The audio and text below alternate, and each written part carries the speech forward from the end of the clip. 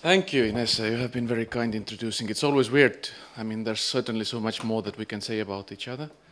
Only professors and associate professors and people in academia can come up with these long titles for something, because every word means something. But it's actually a different story behind it. The title may be a bit, confusing, or, how many of you have thought about reverse discrimination in the last 10 years? At least as a concept. Do you recognize the words? Do you? Basically, what we're talking about is that the member state can be more evil towards its own citizens than towards EU citizens visiting or, having a privileged status. So, where I get this curiosity is that when I started teaching about EU law and then looking into the practice of the Court of Justice, when the Court of Justice is talking about the spillover effect or the potential that EU law may, grow into constitutional, basically have a spillover to constitutional equal treatment principles. And then I came across a case. It's a famous case, you will certainly know it. It's related to Laiterie d'Agri, yes. It's a plant in France. It's actually a real photo from the production facility. You can find it on YouTube. It's, they were producing milk products, cheese. Now they are having paintball battles because the building is, no longer in use. It's really, the videos are great fun. So if you have some time during this lecture, you can just play them on YouTube without sound, please, yes, if you can. And Jean-Pierre Guimont, who is a famous person, everyone in EU law, basically, he was being subject to a raid. There was an investigation, and he was accused of frauds and falsification relating to products or services. So it may be very strange for people from this region, but they were actually having a criminal prosecution against him for producing the wrong kind of cheese. And that sounds really weird. Maybe it's okay for someone from France. I don't know if there is anyone representing. Is it normal for, having a criminal proceeding against someone who produces the wrong kind of cheese? The Dutch take their cheese very serious. I was just going to address you separately about that. But anyway, so the case is famous and known to you. It's about Emmental. And what happened was that they were producing, according to the law, Emmental is a cheese with it's a firm cheese with a rind of a color between ivory and pale yellow, with holes of a size between a cherry and very specific, isn't it? Hard, dry rind of a color between golden yellow and light brown. So if your cheese doesn't look exactly like that, you might be a criminal. If we call it Emmental, yes. Well, anyway, it's it's obvious for the Dutch. If you look at the history, all this Reinheitsgebot and these cases that we all teach our students about, well, it's quite clear that, under EU law, you cannot determine what beer is for everyone else in Europe. Just can't say it. Well, apparently the French tried to do it with cheese. And according to the law, then if you look at this, then you know which cheese is legal and which is not. In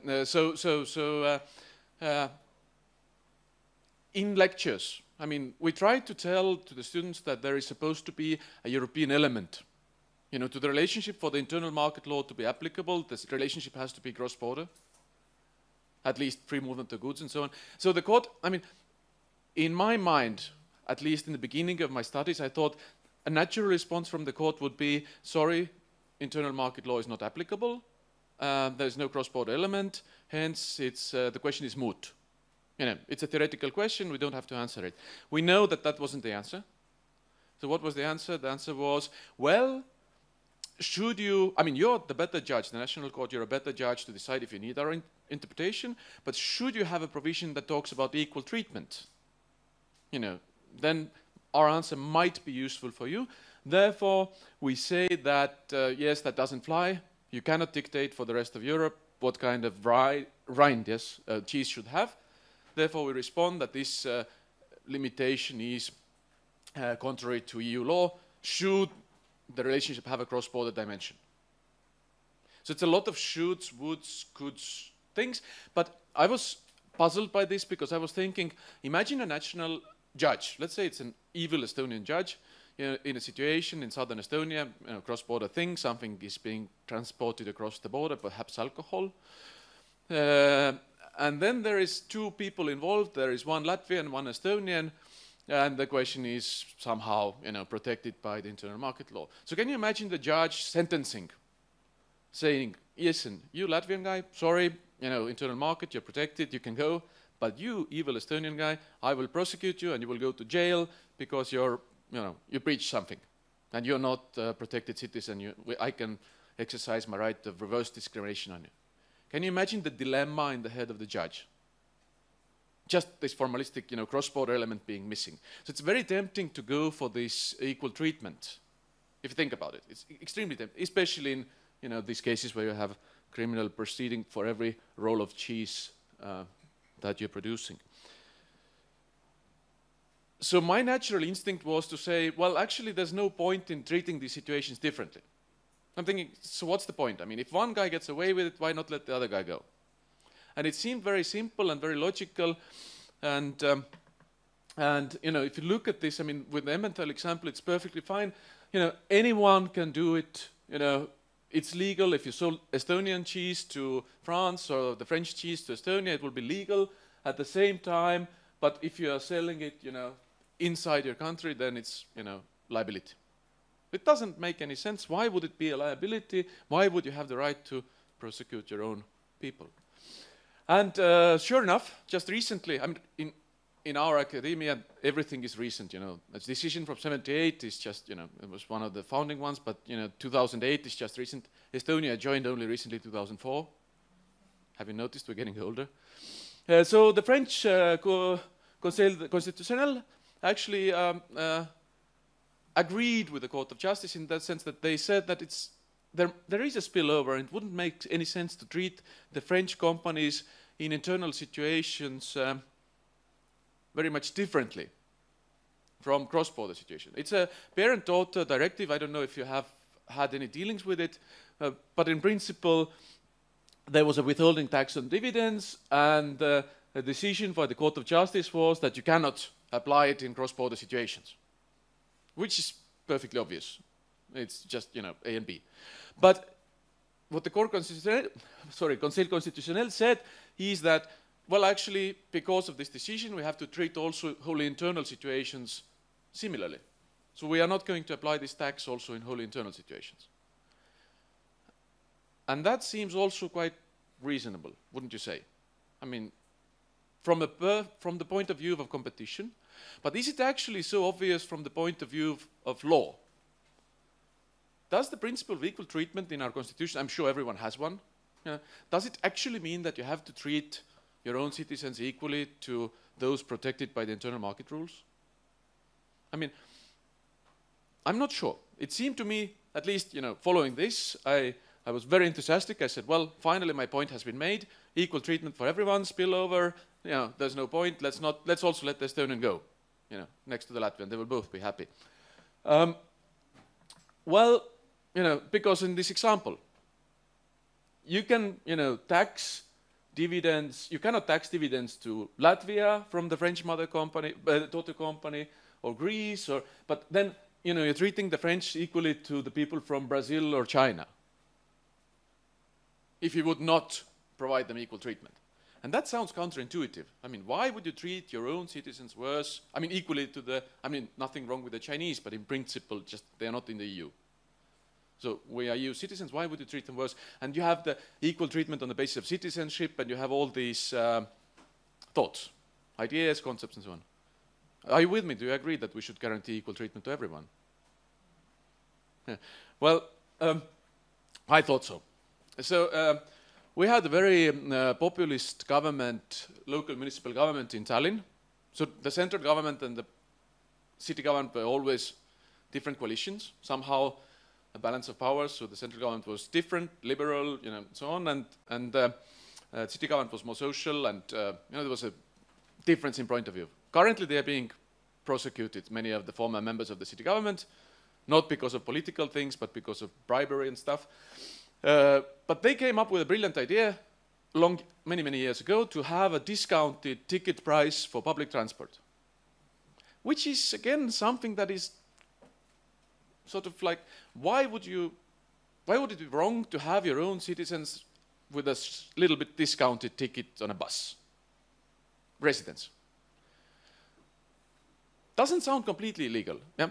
Well, anyway, they took it further and they decided to have free public transport for all the residents of Tallinn. So you have registered residents, you're saying, I'm living here, and you just validate, my card is on the table there, I will show you later. You just validate in the bus and you drive for free. You have ID card and the thingy, and you're free to go.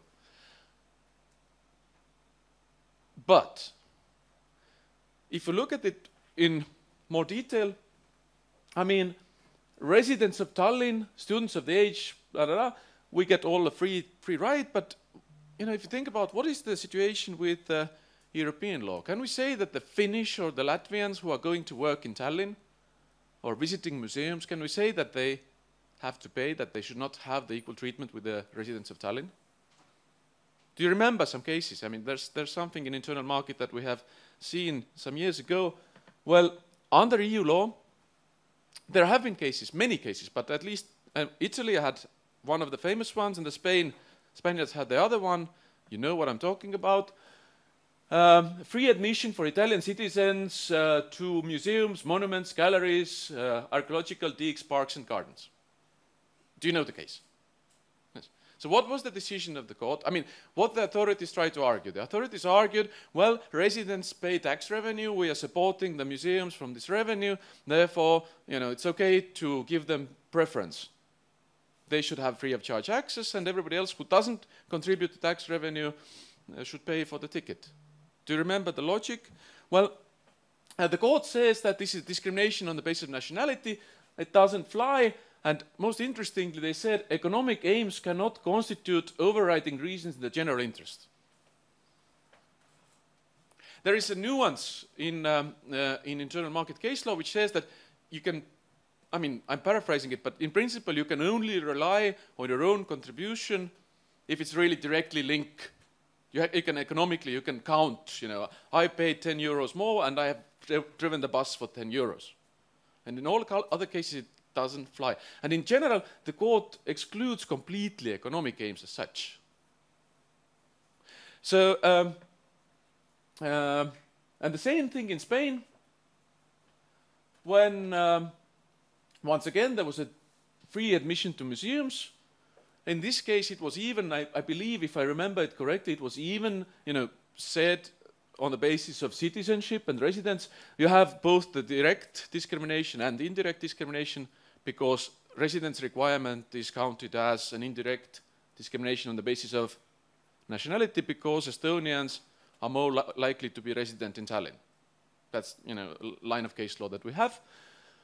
So the court says that discrimination is prohibited. Because people, and the arguments were both cases, it was like people, travel to go to museums, so therefore they should have equal treatment. I don't know if you think about now about the example of Tallinn. So should we have free tickets for people from Riga? On the basis of these two examples. It seems to me quite logical. I mean, because you are EU citizens, you're traveling there for receiving services, going to museums. In principle, we should guarantee you free transport in Tallinn. Seems to me in this case. And any argument to the contrary, I mean, you can take it on the freedom of, free movement of workers. You have cases, many cases about how you can register your vehicle in a registry or something like that. Very minor infringements have been counted contrary to EU law. So the funny thing is that if you go to Tallinn and you want to now take this advice that I have given to you and you want to go to the bus, you actually cannot buy a ticket. There is no free ticket that you can buy because you have to, have the ID card and the plastic thingy. And so basically you will have to get fined. Traditionally you'll away, you get fined, then you challenge the penalty, and then you find out if you were right or wrong. Yeah. Well, this is a conclusion that I'm relatively okay with. I think that it's fine. I think that Latvians can win this case, and the Finns probably, and the Polish, and the Czech, and so on. But the next question is, can the people from Tartu, or Pärnu, or Valga the other cities of Estonia, can they also come and say, well, because of this privilege that we're giving to the Latvians, we are protected under Article possibly 12 of the Constitution saying equal treatment. And of course, as a EU lawyer, I thought, yes, of course. And I went off to, research it. And then I spoke to some legal scholars in Estonia and read some of the pieces, and I found out that it's not so easy. And the reason why it's not so easy is that in that case, when we're applying constitutional law, the list of justifications seems to be a bit different.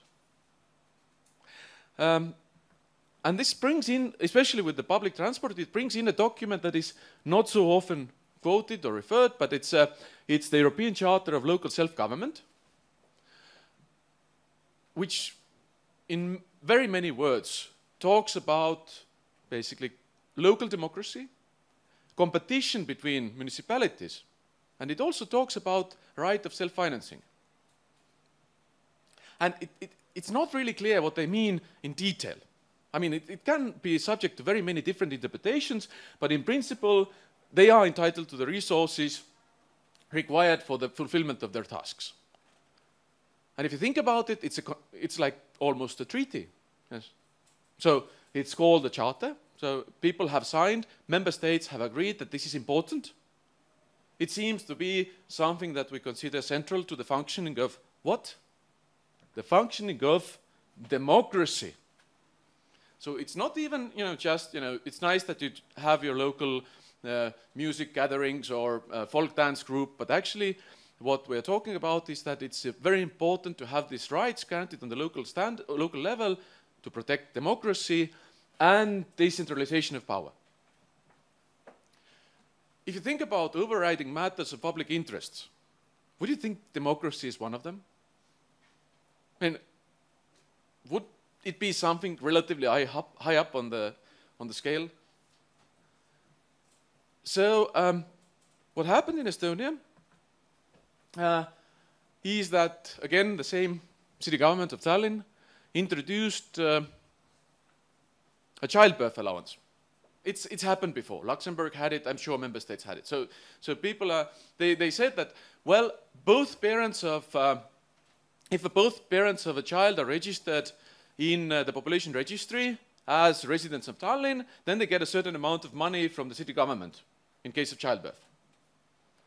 And the case is interesting. I mean, for me, it's interesting because of this reverse discrimination thing. But for normal people, it's interesting, and the case was actually based on the question, what happens if one of your parents has disappeared into the depths of Russia, or actually it has deceased? So then it's impossible for you to meet the criteria of having both parents registered in Tallinn. Just physically impossible. And the Chancellor of Justice, which is like an ombudsman position, challenged this and said it's unclear. It wasn't a reverse discrimination issue. And the Supreme Court decided that actually it's fine because you can interpret it with a brain. So basically, if your dad is gone, you don't have to meet that criteria. Which is debatable in terms of if the norm actually meets the standards of legal clarity and precision, but basically, I mean, fine. If you're a single parent living in a slum somewhere, you should know the theory of constitutional interpretation and find that particular provision, decision of the Supreme Court instead of just reading the law. But anyway, it works.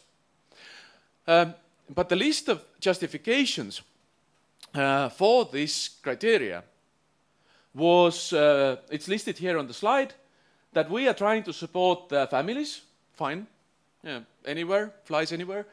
We're trying to have a strong family, which is a bit weird. I mean, if you're registered as residents in the same town, does it mean that you are, very close? Would be debatable. But importantly, they also said the need to ensure receipt of the income tax to the city budget. And that is what? A purely financial goal. And in fact, it's something that is proven in terms of finance. every additional resident in Tallinn somehow statistically increases the revenues of the city budget, allowing them to provide better services, allowing them to have this free transport, allowing them to open gyms and pools and stuff like that, just statistically. But we learn from the practice of the Court of Justice that it doesn't fly in EU law. So there is a contradiction, because we have on the in the charter that we just looked at, we have this discussion about local finances, competition. At the same time, we have ECJ saying financial means or goals are not a justification. So there's a discussion. And this argument can be criticized on so many levels. I mean, just a funny fact is that when they first introduced this free transport, one of the things that they said was that, well, it's really bad because bums will be using it to keep warm in the winter. You have heard of the word bum, yes? I know it's not probably the right place to talk about citizens or people with less privilege, but they are not paying taxes. I mean, alcoholics, not, I mean, maybe some are, yeah. But kids, under 18-year-old students, there's no direct connection between being a resident and actually paying taxes. But statistically, there is. So physically, the fact that I'm driving the bus doesn't mean that I've contributed anything. But statistically, it does. And if you think about it, there is no mathematical link. And funny enough, you can register yourself to be a resident in Tallinn without actually living there. You just have to somebody actually has to just, say, he's living here. But there are no penalties, there is no police coming to your door checking that if you actually live there. It's just sort of a letter that you send to the municipality. So the link between the contribution is just statistical. But the Supreme Court decided that, first of all, finding budget income sources is a part of the right of self-management. And notice that it expressly points out that it recognizes that there is no direct link. It says, although the services are not provided directly as compensation for the person's contribution, so on and so forth, still it's justified. So local government is competent to find budget sources, it is competent to compete on these levels, and therefore, constitutionally, it's fine. And there is no cross-border element, so we're not talking about internal market case law.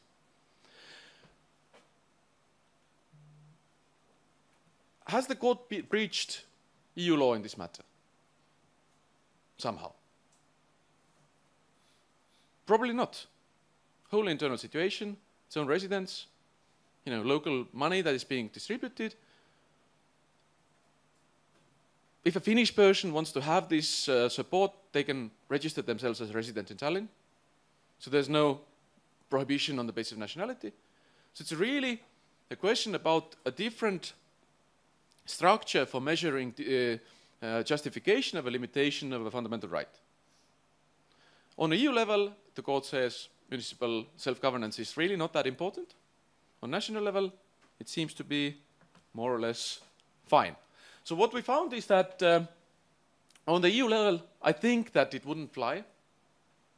I think I'm quite positive that Inessa can come to Tallinn and we will take this battle with some law students and at least 50% likelihood of success. But on the national level, I really don't see a good reason to say that the Supreme Court was wrong. Because it is completely competent to come up with its own list of overriding matters of national interest to justify limitations of discrimination.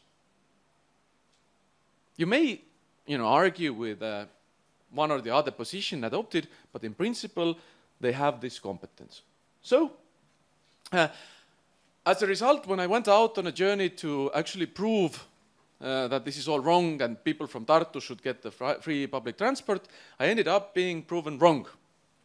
And I'm more convinced than ever now that actually the spillover effect against reverse discrimination has its own limitations. It's not possible to take it just so, no, boom, now, mother-daughter directive, it's gone, can't have it internally, because these examples show that actually you can have wholly internally situations where discrimination may be justified. And this is now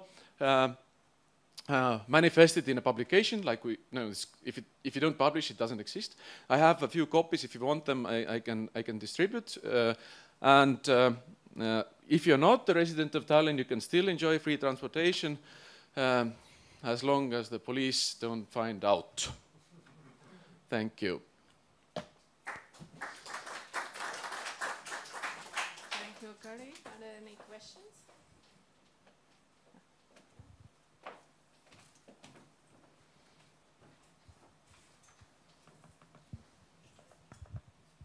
Thank you for very interesting also insight in development in Estonia. I would say we had many similar issues also in Latvia. I'm actually Artur Skuč from Constitutional Court of Latvia. I wanted to ask you about reverse discrimination, which you said, because in the court we recently had a case about basically also about Riga municipality, and it has provisions that basically I think in 5 years all casinos, not casinos but games, they will be banned in Old Town and basically in the center of Riga. In that case, that was a Latvian registered company, so the court didn't go into EU law. But I would wonder, could this Latvian company, and this has been debated in academic debate, could they invoke EU law, despite the fact that when you talk about reverse discrimination, because provision of services, if that would be, for example, Estonian company registered, that would be an issue. Could this Latvian company basically also invoke EU law, despite the fact that it's registered in Latvia and it's operating in Latvia, to challenge this, for example, a restriction on their business? So, thanks. And I assume that the shareholders are also Latvian, yes? Yes. Okay. My immediate reaction after having proven this wonderful thing is that no, that would be a national constitutional issue. But we have a long list of case law saying that you can set up these structures to protect your investment, because that would be also a freedom of establishment issue. And it is a freedom of establishment issue if somebody has made substantial investment into Latvia, set up casinos all over the city, and then suddenly say, well, time to move out. I understand there is a transition period and so on.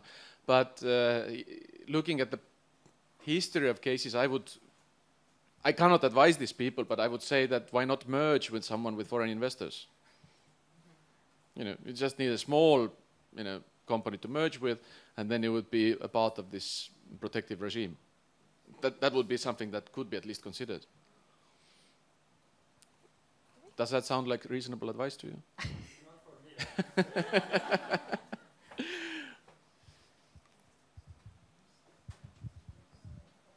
me. Just maybe to pick up there, there may even be easier solutions, to the extent that I think that the conceptual underlying fundamental problem will remain there as long as we have reverse discrimination, and the court simply says that's part of the scope of EU law, right? It's a scope issue. It's not an issue of equal treatment or fairness or democracy. It's a scope issue. But I think the court has gone quite far in simply eliminating the issues where the scope doesn't apply. For example, in this case, if you look at the Treiber and Harmse case, if there's any chance that a foreigner will enter one of those casinos, you could already claim that you're under the scope of EU law. Now, try proving that there is not a single foreigner in a casino in Tallinn. So on that level, I think the court has already given enough munition for anyone to draw something into EU law if you really want to. I think it's very challenging. Now, the Commission has been a bit more restrictive in terms of state aid lately, but in terms of free movement, it's very hard. And then as to the justification, I was just wondering if member states don't have more space, if they're more creative as well. You cannot be too open. I mean, I did quite some work on games of chance. Now, national governments cannot say we want to do this because we make more money, which is mostly what they're doing. This is their key objective, but they can't say it. And the court is extremely flexible if you rephrase it. The Swedes said, we want to prevent the evil of private money being derived from a moral evil. And apparently it's not bad if you derive money publicly from a moral evil, right? So that's fine. Okay, court, that's fine, because then it's not about money. With taxation, you cannot say I want to increase taxation, but you can say I want to protect the integrity and coherence of my tax system. And then suddenly it's fine. So to what extent is the court solving this problem also by simply asking member states to be more creative, or, if you want to be frank, to lie about their true objectives? It's for the first part about having tourists entering casinos and whether it can, yes, it can bring you to the sphere of EU law if you take it from the perspective of the tourist, and you will always find one, yes. The question is that, for my point of view, this is more like a freedom of establishment issue because of this, like CaixaBank France, cases like that, where you have these overnight changes in law or restrictions of, so on the freedom of establishment, I think, on the free movement of persons, I think your chances will be lower because there are always changes in law. So, I mean, you cannot expect that you will be able to go to casinos forever in a certain country. Whereas if you've made an investment of hundreds of millions, then you have a little bit higher level of expectations towards the country. Regarding this quote, inviting people to be more creative, yes, there is an issue that sometimes creative writing exercise is the work that lawyers have to do. But with the limitations that the court has put on us with this mathematical connection and even in this coherence of the tax system, they have been quite restrictive. So it's very difficult to come up with something that is watertight. The problem that I have is more related to the fact that when does the issue become theoretical enough for the court to refuse answering? And that's a little bit of a, I don't see that, you know, the justification that yes, we trust the national judge. It's sort of, it goes to a certain way, but at the one point it's like, how much do you trust them? I mean, at some point you did say that if the question is theoretical, if you don't understand how it relates to the facts, then I don't answer. And that's what. But yes, creative writing can be certainly something that that lawyers do.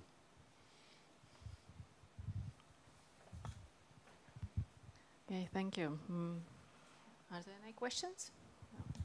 Maybe I can ask one, the same Article 4, Part 2 of Treaty of European Union. It refers to respect to national identities and also says inclusive of regional local self-government.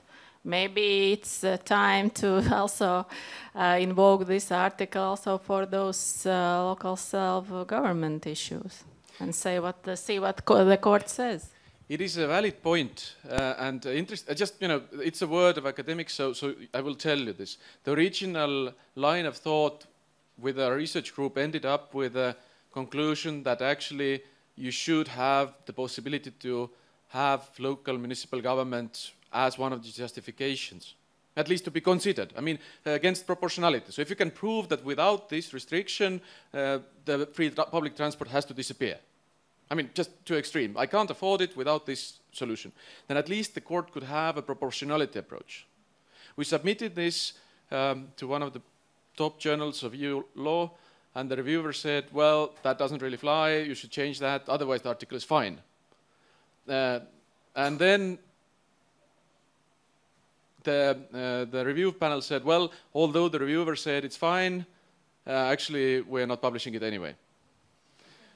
So we changed it a little bit to a softer solution, saying that it doesn't fly as the practice of the court is today. And we should consider it, but it doesn't fly. Then we sent it to the one that published it, yes? And the reviewer says, why are you being so conservative? You should say that the municipal autonomy is actually a very good justification.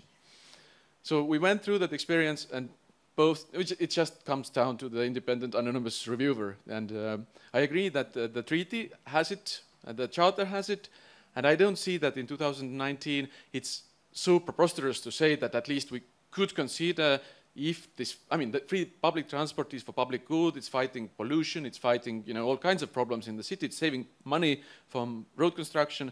So if the municipality can prove that it's absolutely necessary to have this discrimination, then it could be okay. Because we have examples from the internal market case law when you can prove that without discrimination you cannot achieve the goal, and it's okay. So why not accept municipal autonomy as one of these things? I agree with you, and I think there is certainly an argument to be made in that direction, yes. And thanks to the reviewers, now we have both lines of thought covered. Okay.